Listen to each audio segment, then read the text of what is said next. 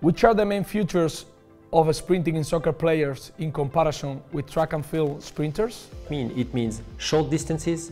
It means almost never starting from zero velocity, because when you accelerate in soccer, you always accelerate from an already started position and moving body.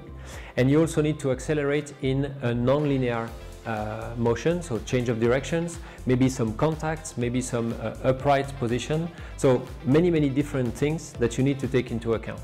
I would say if you only train acceleration in a football player as you do it with a sprinter, you will have improvements, but these improvements will maybe not be directly transferred to the football context. So this is a training mistake that you should avoid.